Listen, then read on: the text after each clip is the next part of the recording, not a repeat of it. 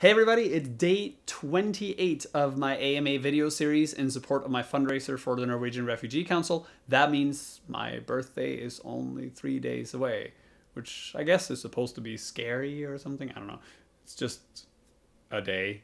I don't know. But that means the end of this video series. If you have a question you want me to answer in this video series, you only have 3 days left to go to the URL on the screen and put in your question. And if you want to contribute to my fundraiser, you also only have 3 days left to go to the URL on the screen and put in your donation. All right. So like I said yesterday, I was at WordCamp Vancouver speaking.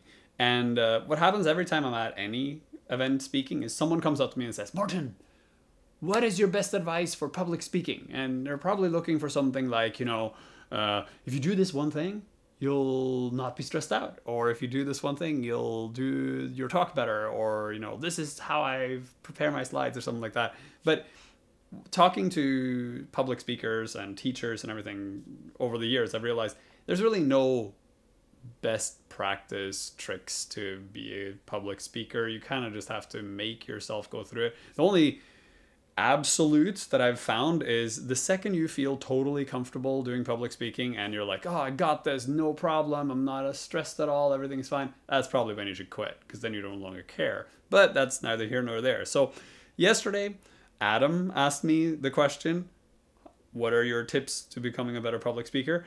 And I wanted to share my answer that I gave to him with you so you can see how bizarre it is, because my answer is actually one of those one weird trick to make you a better public speaker. It is a tea. It's a tea called throat coat. Oops, that's the French side. This is the English side. Throat coat, temporary relief of minor throat irritations. Because public speaking is the same as throat irritation. When you start speaking, your throat will be fine. 10, 15, 20, 40 minutes into any kind of talk, your voice gets really raspy. And you can hear my voice is kind of rough today, and it's because I was talking all day yesterday and I just wore it out. So at lynda.com, before we became LinkedIn Learning, we used to have this tea. We still do. And when our authors and instructors got really worn down from talking a lot, we would be like, hey, you should have a cup of throat coat and it'll make it better. And honestly, it does actually coat your throat in some magical way and makes your voice sound better. So if you watch videos of me speaking, or if you see me at a conference speaking, you'll notice I have a cup next to me and I sip from it. That's throat coat. And I've been drinking it beforehand. Now, this isn't some performance enhancing drug for public speaking. All it does is somehow help your throat so that your voice doesn't get raspy as quickly.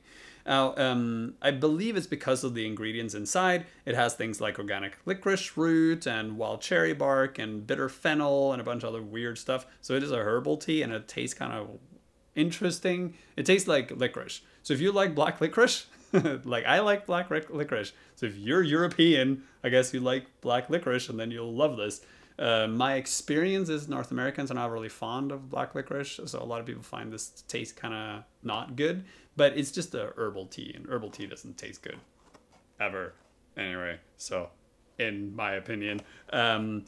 There's one thing though, because it has this black licorice root in it, it does cause heart palpitations if you drink too much of it. So I try to restrict myself to 2 cups a day. It says here that you can drink 1 cup 4 to 6 times daily. I don't know what that means, that you can drink 1 cup and then do it over 4 to 6 times. No, it actually means you can drink 4 to 6 cups of this a day. If you do that, your heart's going to start racing. And it actually says here, consult a healthcare provider before taking if you have diabetes or hypokalemia, or if you are taking any kind of hormonal therapies, diuretics, potassium depleting agents, MAO inhibitors. Do not use if you're pregnant or breastfeeding. Do not use if you have impaired kidney or liver functions, high blood pressure, or heart disease. Yeah, so maybe look at the ingredient list and the warnings before you buy it. But if you feel comfortable drinking this stuff, and I mean, you would probably just drink 1 cup of it, it actually does help you if you're doing public speaking. And that could be any kind of public speaking, on a stage, recording a video, talking to people for a long time, do an important meeting, anything like that. It just helps your voice. No magic, just helps your voice not sound like my voice does today. All right, that was one weird trick from Morten. I'm sorry it wasn't something spectacular, but it works weirdly.